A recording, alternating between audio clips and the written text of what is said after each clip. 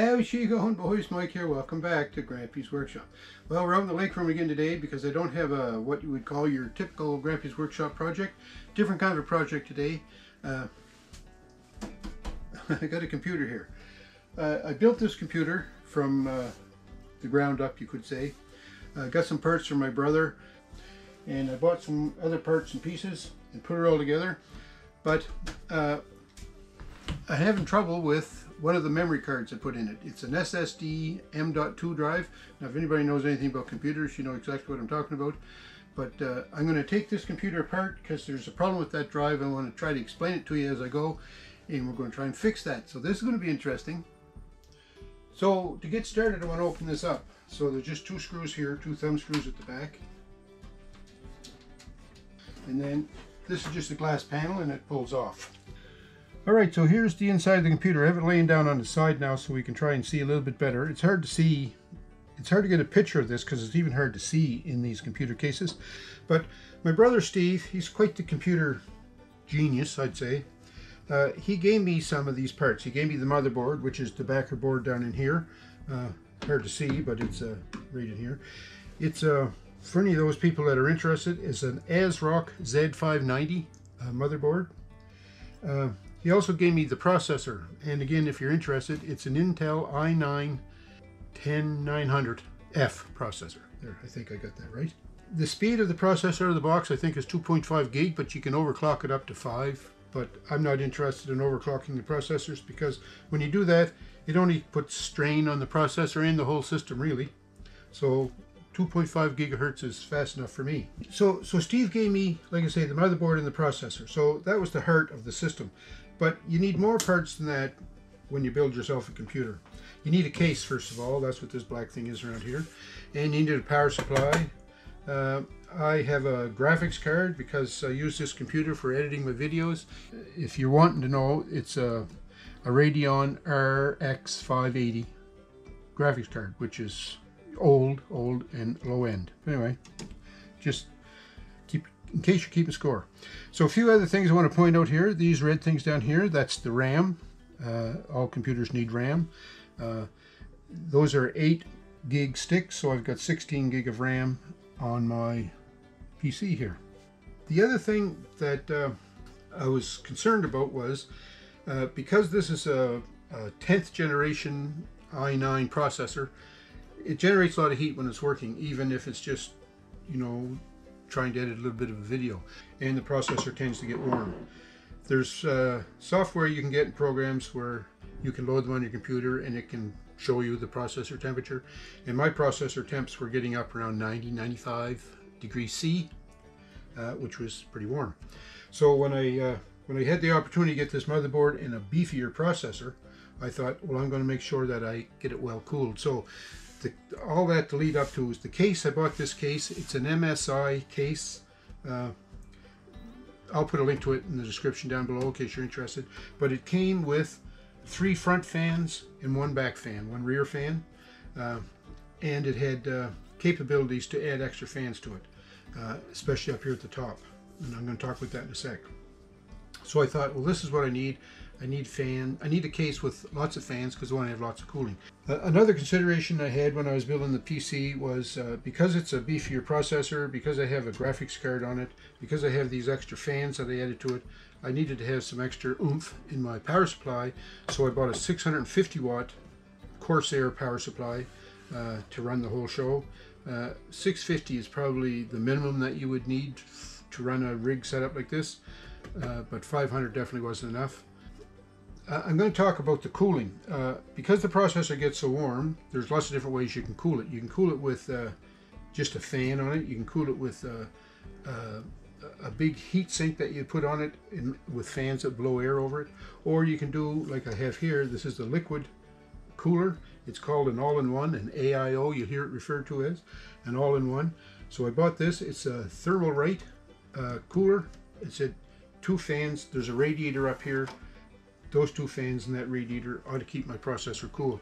And I must say, since I've been running this rig set up the way I have it set up, the processor temps are like 35 degrees C now. So big difference, eh? So it's working good. But what happens with this is just a heat exchanger that that bolts down, mounts to the back of the processor. You need some thermal electric grease that you put between your processor and the cold plate of this heatsink, and that goes on there and bolts on. You see there's 4 bolts there, one on each corner. And these 2 lines here conduct the fluid, the liquid that's in there, and then this little glooby thing up here is the pump, and then it goes through this radiator, which is behind the Thermalright sign. And while that's circulating through there, these fans spin up and blow air across that and cool it. By the way, when we're talking about fans, you see this fan here, there's no grill on the front of it. That's the input side of the fan where there's no grill. The back side of the fan, if you can notice these fans on the front, you can see the grill there with the support legs. The air comes out of that side, so it goes in the front here where there's no grill, comes out where there is grill. So these 3 front fans draw the air from outside, draw it into the box. Now there's a glass case on here, right? So we're drawing cool or like room temperature air in here. Flows over everything, motherboard. You see there's lots of heat sinks on the motherboard, so it tends to cool the motherboard down somewhat. This fan at the back will exhaust out the back. So I have 3 fans coming in, 1 coming out before I added this. So that's called positive pressure. You're putting more pressure in the box than you're taking out. But then I added these 2 fans, and these 2 fans, because there's no grill on this side, they're drawing air in. So these 3 front fans draw in 3 fans worth of air. This fan at the back exhausts it. These 2 fans exhaust it out the top. But as it's exhausting out to the top, it goes through the heat exchanger, which tends to cool the processor, which makes the temperature in the box cooler, so that you maybe would get some cooler air going through here. But bear in mind, when you set up your box this way, the air you're drawing to send through the radiator is already warmed up from being in the box of the processor. So if you mounted your cooler on the front of the PC, you would be drawing room temperature air in right away through the radiator, so it would be more efficient cooling. But anyway, the way I have this set up right now is working all right. And because now I have 3 fans bringing air in, I now have 3 fans bringing air out, so I've got a neutral air pressure in my box. Now that may sound kind of rinky-dink and you know, like going a little bit over the top as far as technicalities go, but apparently airflow and air temperatures in your processors is very, very important for their proper operation. Also on this graphics card, you see down here there's 2 big fans that blow air over the graphics card, and the graphics card, it takes up 2 slots on the motherboard, and basically that's because it has a heat exchanger built right on top of the processor that's in the graphics card. Now the problem I'm having with this is I wanted to install an SSD drive, which is a solid state drive. The one that I'm having the problem with, I hope you can see this, it's down here under this heatsink right here. This is called the M.2-1 slot. And when I read about this in the documentation, it said this slot here is where you should install your operating system, because this slot has got the most rapid access to the processor. So you'll have minimal delays there, right? And everything about computers these days is fast, fast, fast, fast, fast. So I said, all right, great. I'm going to stick one of my SSD drives in there.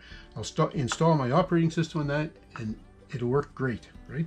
By the way, there's 3 places you can install these NVMe drives. One here, and the other one is down here, and the other one is right there. You can just see the corner of it right there. I'll talk about that in a sec. There's another NVMe drive right under this heatsink, and I installed another 500 gigabyte SSD drive under there. This one is 500 gigabyte, this one is 500 gigabyte. My plan there for having 2 drives was I was going to have operating system and minimal you know, programs and whatnot that need to run the system in the background and the operating system and things like that. Put only that information on this drive. I would use this other drive for storing all my data, like I store my files, and that's where I access files, video files for DaVinci and whatnot. I was going to store them on this drive. That was the plan, right? Well, when I come time to configure my PC, because this was brand new, there was no operating system on it at all. When I went to put the Windows 11 operating system on it, when the screen came up, it's supposed to show you all the different drives you have in your PC, and you can pick where you want to install your operating system. I only had the 2 drives installed. There was this one and this one, and when I was installing Windows, this is the only one that showed up.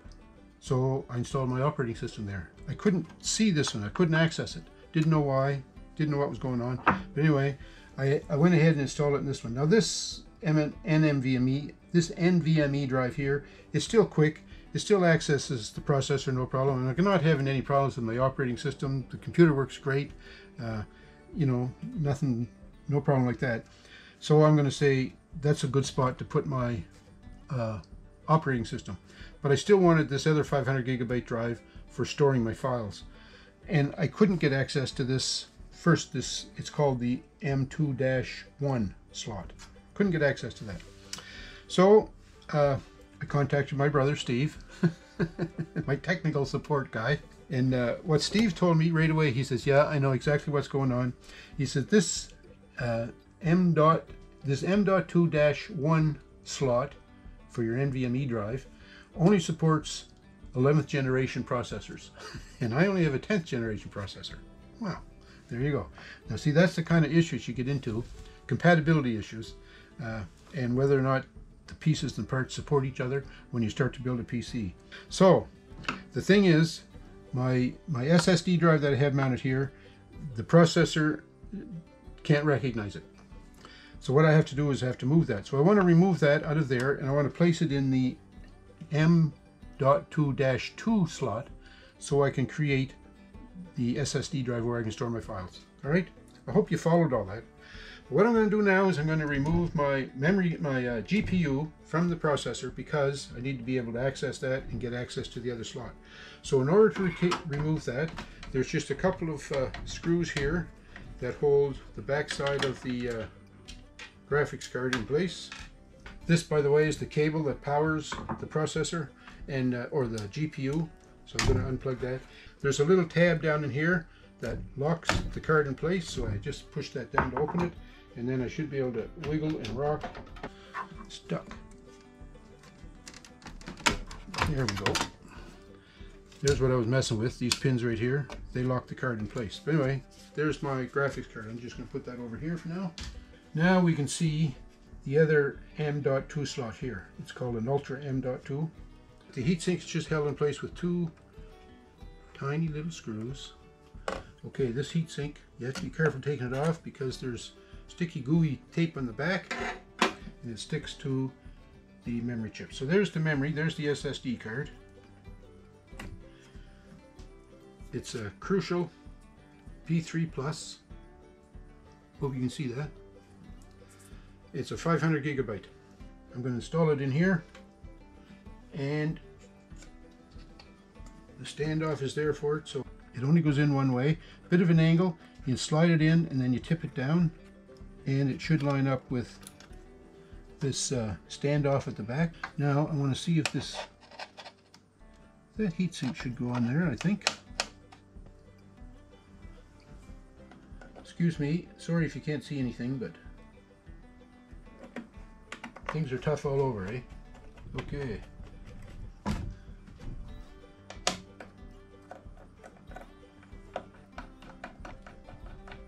All right, I think we're in place. Everything looks good there. Now we can reinstall the graphics card. They're keyed, so you just find the key notch down here and you sort of line up the edge connector and the fingers in the front, and you set that, a little bit of firm pressure. I don't know whether you heard that click or not, but it did click, so it's in place. We put these screws back in to hold it down,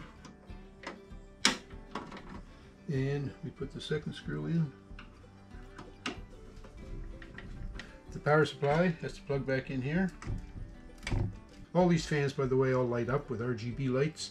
Makes it really pretty to watch, and there's even RGB lights on the motherboard itself, so everything lights up. Looks really pretty when it's running. The computer's nice and all, but man, the lights are some pretty. So let's go set her up. So I've got my PC back on the little rack I made for it, little dolly I made for it, under the bench, and there's my two monitors. So we're going to start it up now and see what happens. So I want to show you the colors as it starts up, but definitely I want to see if we could access that extra drive. So push the start button. So isn't that pretty? Look at that. See that? Yep. It's worth the price of admission, eh? Just to see those lights. The thing I'm looking for here is I only had a C drive down here before, if you can see there close enough. Now I have a D drive. So yeah, success, changing my NVMe drive from a non-supported port to a supported port. I got her in there working good, and all the lights are on. So we're back together and running, and everything is good. I like that.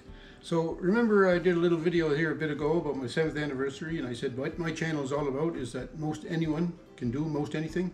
Well, I'm just an ordinary guy, right? I built myself a PC, not bad, and I got it working. So thumbs up me, don't forget, leave me some comments, tell me what you think about this video about building a PC if you'd like to build one. And have a great week. We'll talk to you soon.